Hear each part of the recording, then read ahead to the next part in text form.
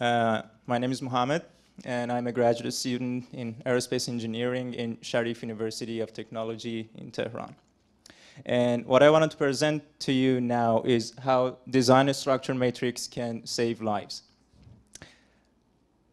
I'm sure that you have all seen fire up close, but these fires are not the one that you want to see up close. These are wildfires. And what is very unfortunate is that we are fighting against these wildfires with very, very old tactics. I mean, old like in World War II.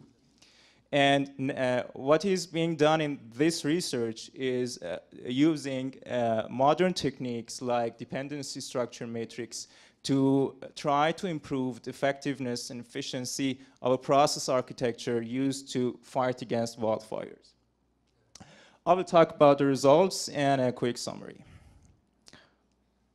Well, in comparison to 1970s, wildfires now burn twice the area of United States forests, up to 10 million acres, which is around 40,000 square kilometers. And also, the costs of fire suppression has skyrocketed from $450 million before 2000 to $1.6 to $5 billion afterwards. And so to make the situation even worse, more and more people are moving towards suburban areas, and this means that more lives and properties are at stake in case of wildfire. And global warming and cyclic droughts also mean that we are going to see more of these wildfire incidents to happen in the future. And on the other hand, fighting against wildfires was not a very benign and straightforward operation, and 1,099 firefighters have lost their lives in the mission since 1955. So here are the four major resources to fight against wildfires: air tankers, heli tankers, ground crew, and smoke jumpers.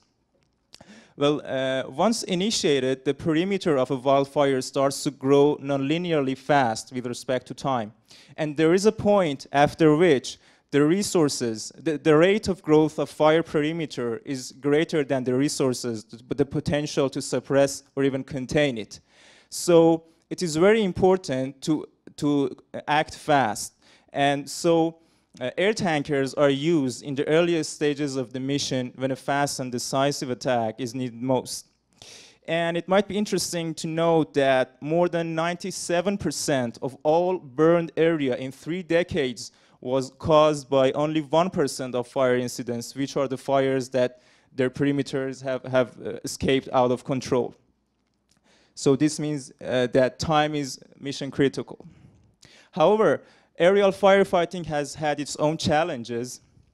Well, during 1955 to 1999, 250 airborne personnel have passed away in air crashes. And to the contrary of what one might expect, the modern technology of the 21st century didn't do much to reduce the fatality rate. And 82 more pilots have died ever since. And a rather unpalatable claim by accident investigators is that in almost 75% of the accidents, human error was the primary cause. Well, it's easy to point all fingers to the poor pilot, but the real challenge is to reduce the chances of human error through engineering and design.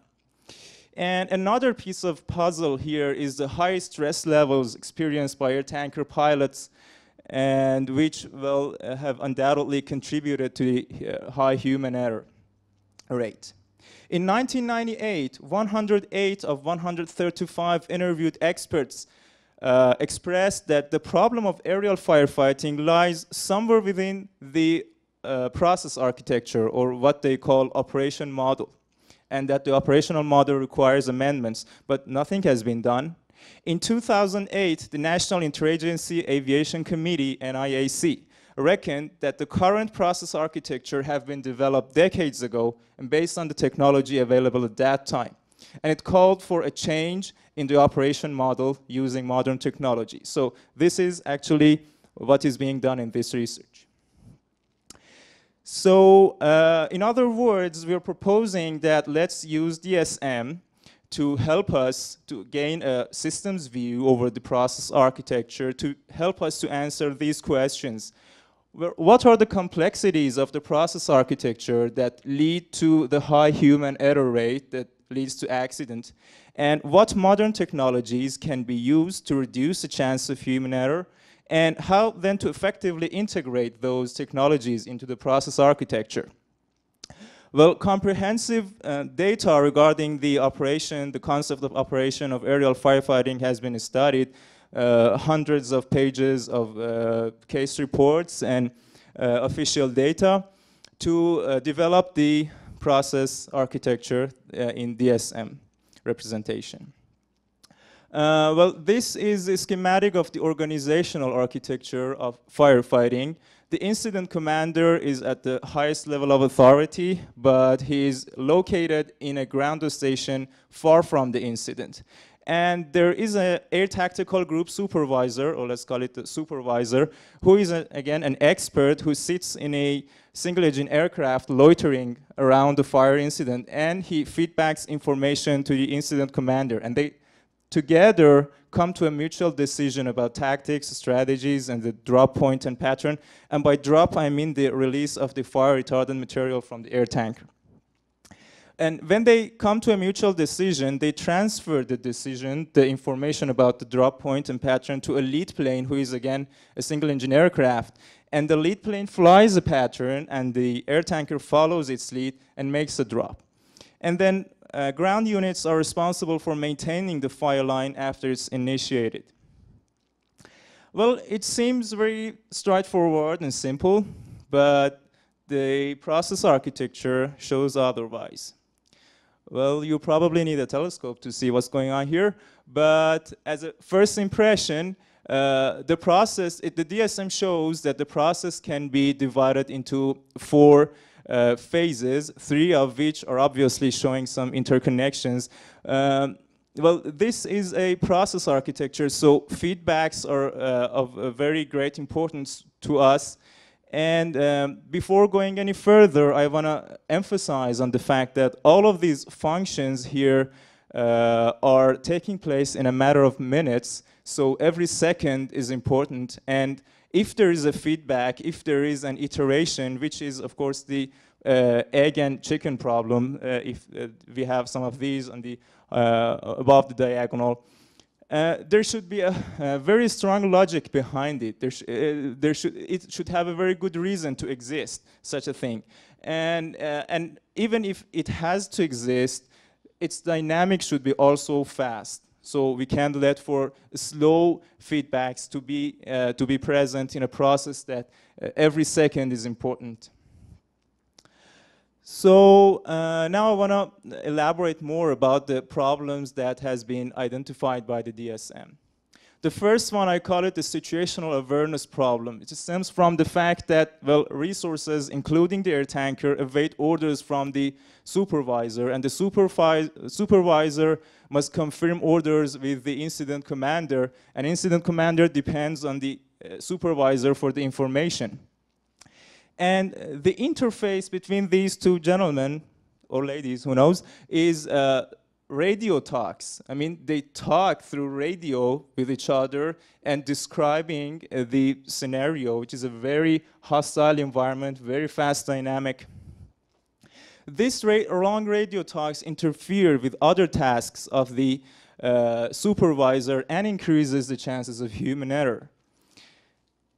The second problem is the chain of command. After the incident commander and the supervisor come to a decision, the decision is transferred to the lead plane through radio talk, and then from lead plane again through radio talk to the air tanker pilot. This is, we can't have, and even if we have to have such a chain of command, it should be very fast, not through radio talk. And this is not the end of the story. Not even close. The most intricate phase of the operation is the cooperative maneuver between the air tanker and the lead plane. And the problem here is a complex, I call it the complex view problem, which means that the air tanker pilot must have one eye on the lead plane who is flying ahead of it to not to miss the moment of the drop. And one eye on the environment as it is flying in a very hostile and dangerous environment, too close to ground, 300 feet tops above ground level, full of smoke, full of debris. And another eye on the instruments in the cabin because it's flying very close to stall speed and very, again, close to the ground.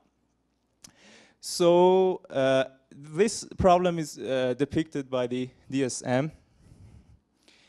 And yeah, let me recap for a moment here.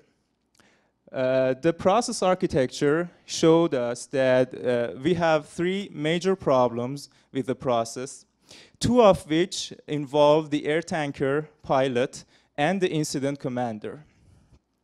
Well, the first one was that, well, they both share the same problem, that is lack of a satisfactory view over the area. The incident commander is out there far from the incident area, and the pilot have to have a complex view problem. And the second one involving the air tanker pilot and the incident commander was the chain of command, which starts from the incident commander and ends to the air tanker pilot. So an idea was born here to why not tear down this air tanker to pilot and the aircraft and synthesize a new module including the air tanker pilot and the incident commander. Let's co-place them, let's place them together, make a new interface. I show it here. The air tanker can be physically and functionally decomposed to two elements, the pilot and aircraft. The modern technology allows for this decomposition. And let's now put the pilot near the incident commander. And well, this co-placement have two direct results. First, now that the aircraft becomes a remotely piloted aircraft, and so it needs a camera to be attached to it and to relay live video. And this video, this physics, is accomplishing two functions. Well, first one obviously is to feed the pilot with the live video to help him control the aircraft. And the second is providing the incident commander with the situational awareness that he needs. So the first problem is hopefully resolved.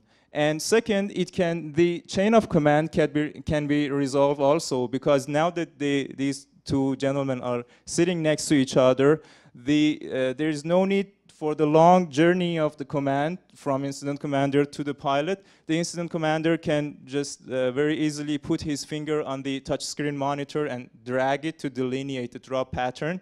And the pilots are usually fairly familiar with this type of navigation. It's like landing in low light conditions in the airports.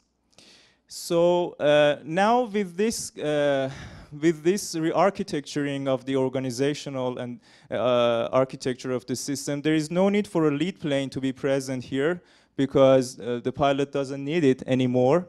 So I want to call this new synthesized module Remote Aerial Firefighting Station, or RAFS. And what has been done here could be put it another way, is that we didn't introduce any new system element, but we changed the interface between the existing system elements. The first interface that was changed in the system was the interface between incident commander and the pilot. They didn't have any kind of relationship in the process architecture. They were functionally separated, and they were not directly connected to each other. We made a connection which resolved the chain of command and the situational awareness. For example, you can suppose that this one here is the incident commander and this one here is the tanker pilot. They can share the same view over the incident area.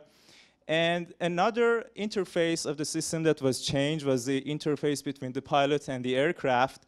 Well, this will resolve the complex view problem, because all of the information that pilot needs to see can be viewed in one monitor. All the instruments, all the information about the surrounding environment and the information about the drop pattern can all be viewed in one monitor digitally.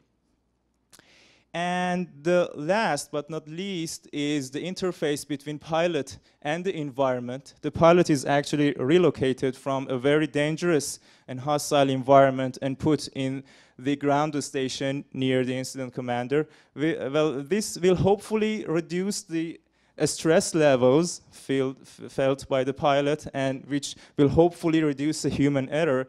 And on top of that, if anything goes wrong with the flight, and in case that the air tanker crashes, the pilot is always safe and sound. So we will see no more pilot fatalities in the future of aerial firefighting.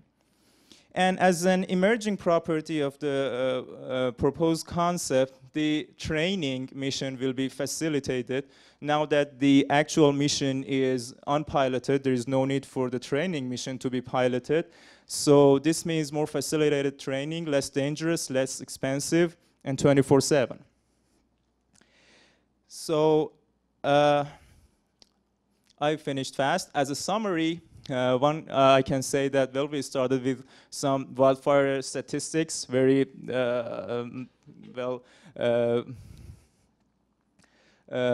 not beautiful statistics about the high fatality rates, and the experts were able to classify the symptoms of the system as outdated technology, inefficient model, and human factor. And we started with the same statistics, as well as more than 1,000 pages of information about the operation, and we were able to model those information, the descriptive information about the operation, into a DSM model, which helped us identify the problems. And well, with design thinking, we proposed the concept of rafts, and which will hopefully resolve the problems. And well, the verification and validation of the proposed concept is pending, well, detailed design and implementation. And well, as any new technology introduced in any system comes with it technical risks. So we didn't actually use the modern technology in system elements. It was used in the interfaces of the system. The components like SATCOM connection for the remotely piloting, and the FLIR technology for enhancing the view with the camera that is attached to the aircraft, and the control systems used in a remotely piloted aircraft, all of these have been used already. But well, this doesn't mean that together in this new situation they are also without any technical risks, like what Dr. Reppinger was talking about. So the TRL of the system should be assessed, and that's for sure. For the future work, I can say that, well, after doing this research, I was very inspired and motivated to use dependency structure matrix in other processes that we take for granted, which involve emergency situations where stakes are high and the dynamic is fast, like emergency landing of aircrafts, emergency evacuations, emergency hospital admissions, which is terrible where I live, and try to improve the effectiveness and efficiency of these processes using dependency structure matrix. Thank you very much. I'm open to questions.